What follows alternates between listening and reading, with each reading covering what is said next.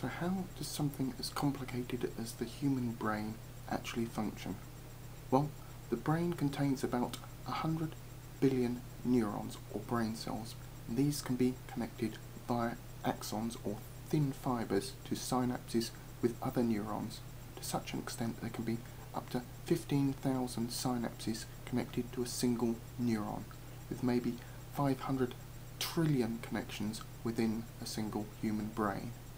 But how in all that complicated biological wiring does the brain actually work and store information? Well, some processes or pathways within the brain are followed in such a frequent manner to be adopted as the default condition, in that a certain set of actions are followed or completed until their conclusion, as long as nothing else actually happens to change it.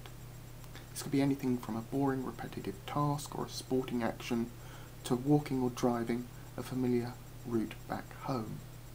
Quite often with these, the active part of your brain actually switches off and it just follows the routine, which is why on occasions on a journey home you sometimes have no memory of the actual journey, as your brain is actually literally on autopilot.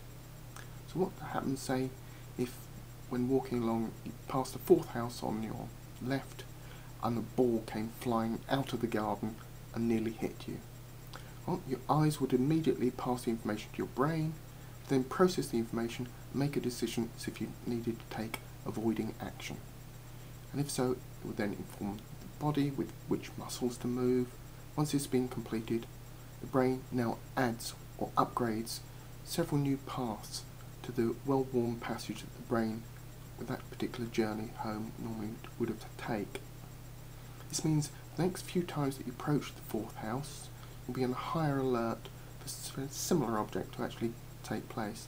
If no object appears, then the brain will downplay the risk or demote or delete the new paths and then restore the original setting of your journey.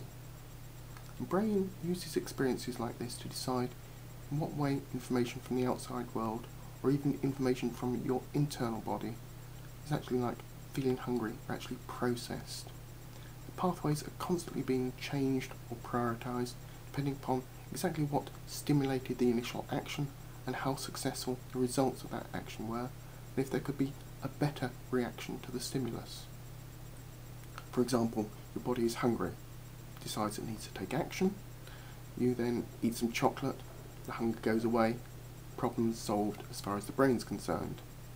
4 hours later, you feel hungry again, your brain then goes to the solution that worked last time, proposes eating chocolate again.